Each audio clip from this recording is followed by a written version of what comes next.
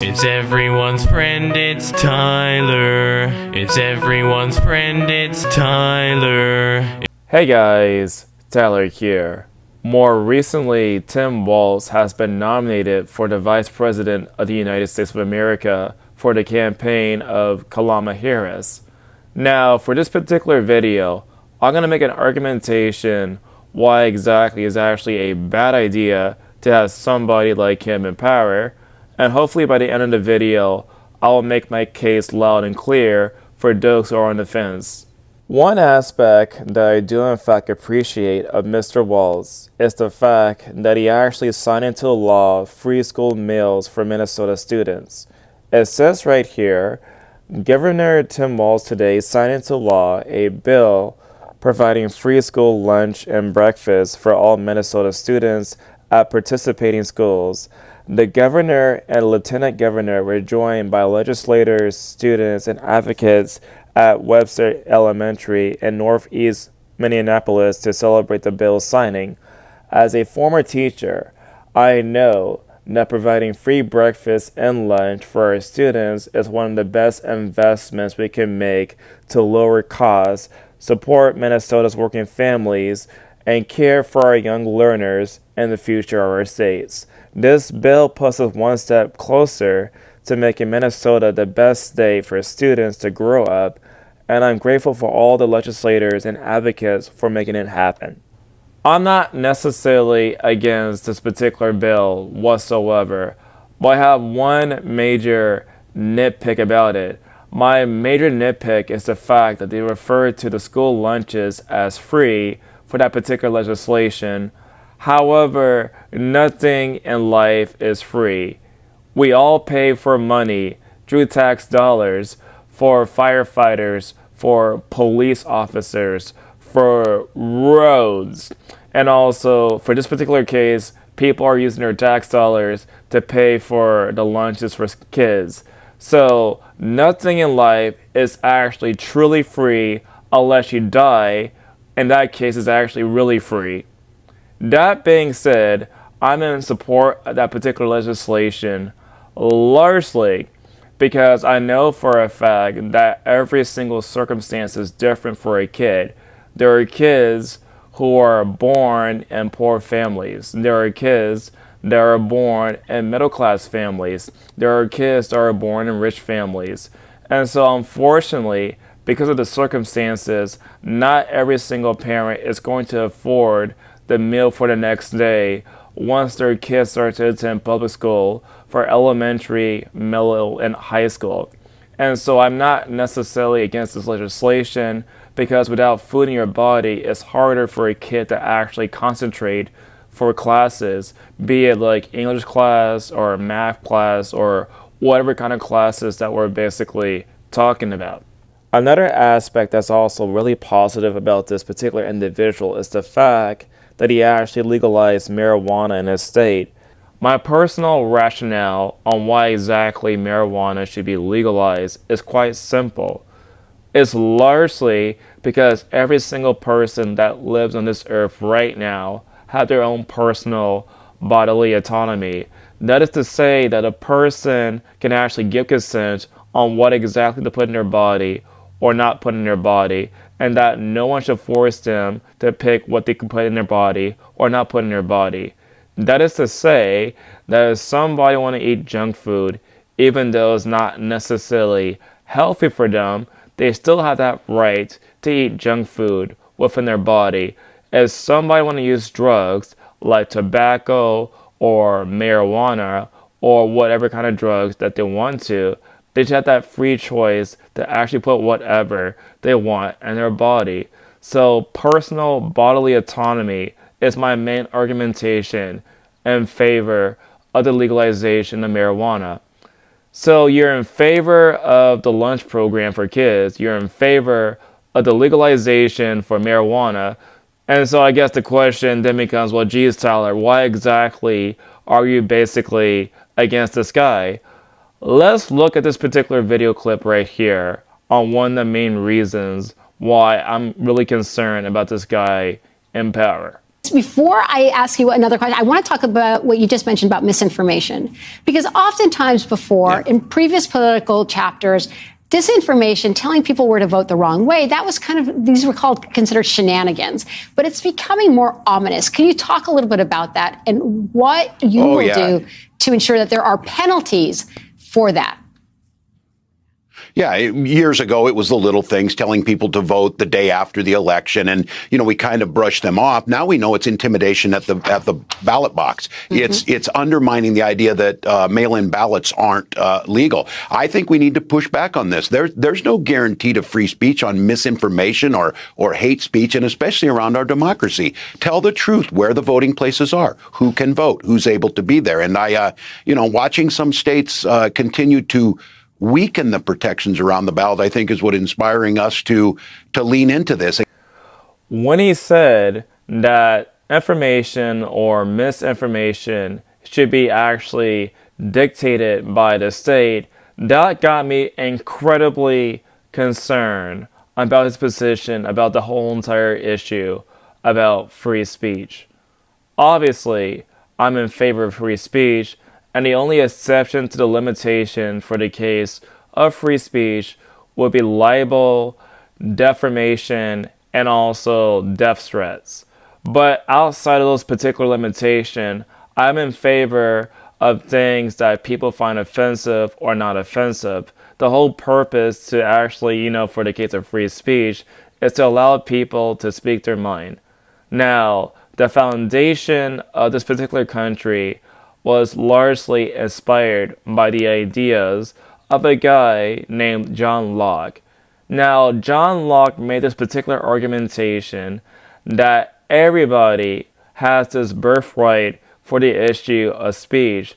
That is to say that speech itself is not necessarily dictated about the government.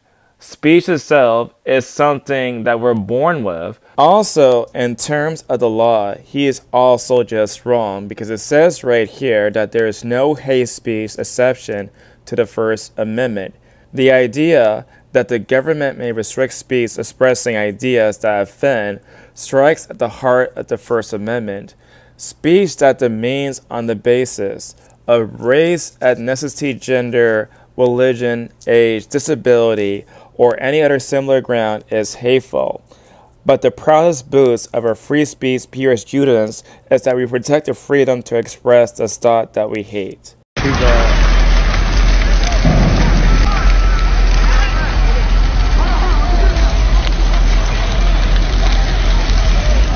Yes, we need to talk about the Black Lives Matter riots during the whole entire year of 2020. When Black Lives Matter protesters went out their way to riot in the state of Minnesota, he did not do a damn thing about that until 3 days later. He did not actually, of course, call for, like, you know, any sort of police officers or assistants to actually settle down the situation. He allowed these kind of people in that particular state to burn anything, and I do mean anything, in their way. It is so ironic to me that the organization, they call themselves Black Lives Matter, but at the same time, apparently they want black jobs and also make sure that their black lives actually matter.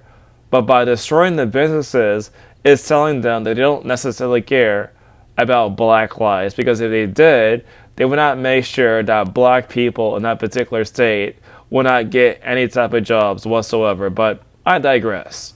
What's also really curious about the whole entire case about what occurred in Minnesota is the fact that when he was actually still in office, he appointed somebody that was known as a laser Doris. Now, this particular individual was actually part of something that was known as the Minnesota Freedom Fund, and that particular organization was the same organization that Kamala Harris used to actually have people donate towards that particular fund. And the sad part about the whole entire scenario was that there was actually a rapist that got freed thanks to that particular fund. This is life-affirming and life-saving healthcare. When our children tell us who they are, it is our job as grown-ups to listen and to believe them.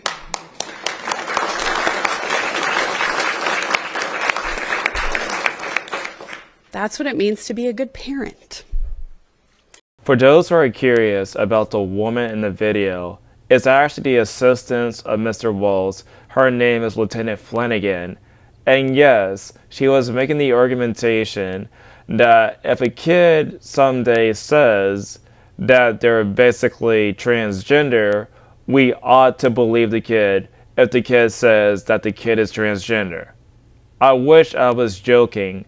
And not just that though, but apparently he also signed some sort of law that would allow tampons in the boys' bathrooms, even though boys don't necessarily have periods, but I digress. My final example of this lunacy comes directly from a legislation that he actually signed into law.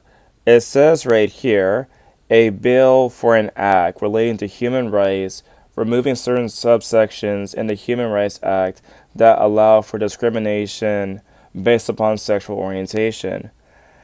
Gender identity. Gender identity means a person's inherent sense of being a man, woman, both, or neither. A person's gender identity may or may not correspond to their assigned sex at birth, or to their primary or secondary sex characteristics. A person's identity is not necessarily visible to others.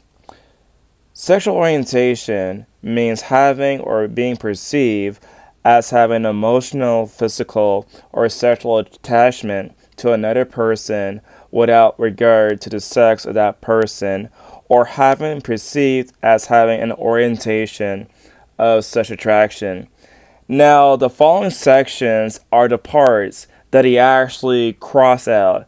And I'm going to read this out loud for you guys to actually understand what exactly I'm saying. Sexual orientation does not include a physical or sexual attraction to children by adults. Yes, guys, he basically crossed out this particular section and making it sure that pedophiles are covered underneath sexual orientation. What is so crazy about this particular bill is that many organizations openly support it. This comes directly from the Minnesota Council of Nonprofits. They're members of the Senate and Public Safety Committee. The Minnesota Council of Nonprofits is the largest statewide association of nonprofits in the country, representing over 2,300 members organizations across the state. Through MCN, nonprofits join together across interest areas to work on issues of common interest to all. MCN works to inform, promote, connect, and strengthen individual nonprofits in the nonprofit sector. We are writing today in support of SF1886. This again comes directly from the National Council of Jewish Women. As Executive Director of the National Council of Jewish Women, Minnesota, I write to express our support for HF1655, the Take Pride Act. Here's like another example that we have right here, directly from the Girl Scouts.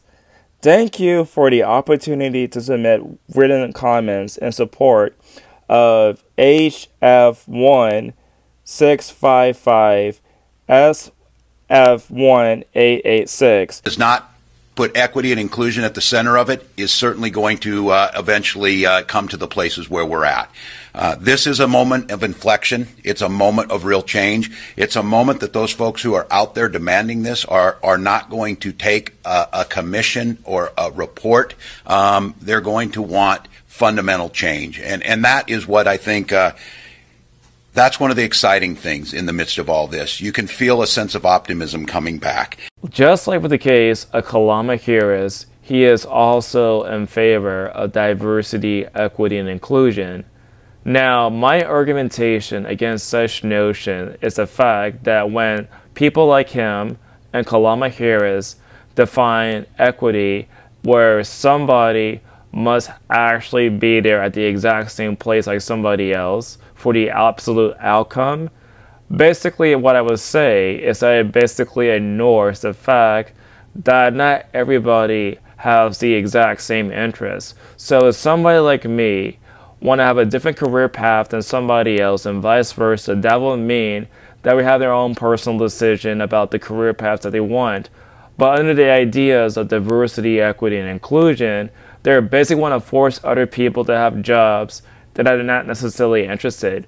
Not to mention the fact, the notion that when it comes down to the earnings, like you cannot have the exact same outcome for earnings because essentially everybody worked different hours. It's done. A packed room at the St. Paul Armory erupted after the governor's signature made driver's license for all the law of the land. When he allowed illegal immigrants to actually have driver's license, it shows to me that he doesn't necessarily care about natural sovereignty.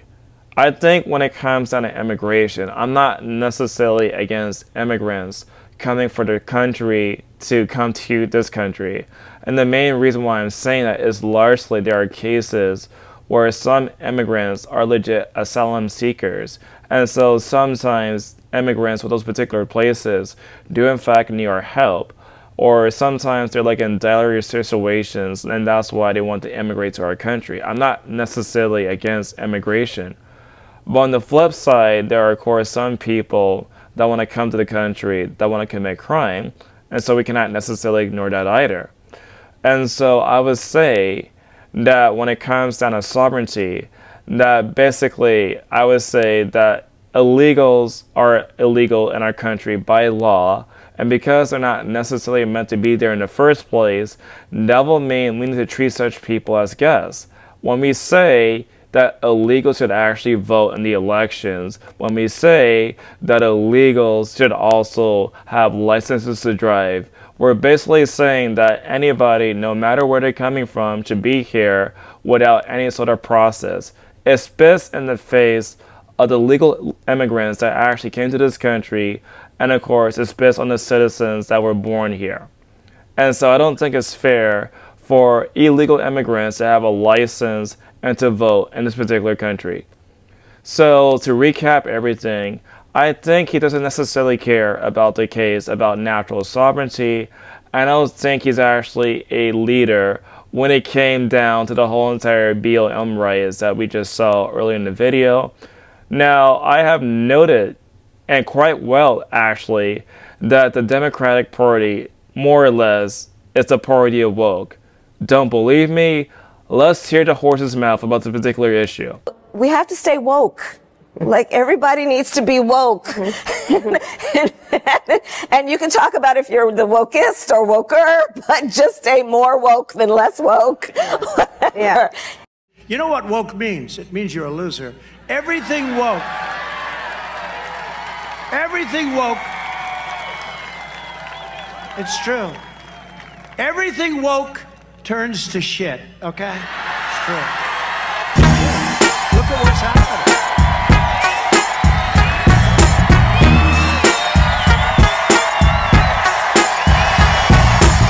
As you guys can clearly see right here, I'm not the one saying that the Democrats are the party of woke. Kalama Harris herself is saying that the Democrats is the party of woke. And so I'm not just saying it to just say that, I'm saying that because she said that. But what do you guys think about this issue? Tell me in the comment section down below. And as always, I'll see you guys next video. It's everyone's friend, it's Tyler. He's your only black friend, so he's your best black friend. I won't trade him for another black friend. because black friends are rare, as you should be aware. He smiles like Richard Pryor, so just sit and stare. It's everyone's friend, it's Tyler. It's everyone's friend, it's Tyler. It's everyone's friend, it's Tyler.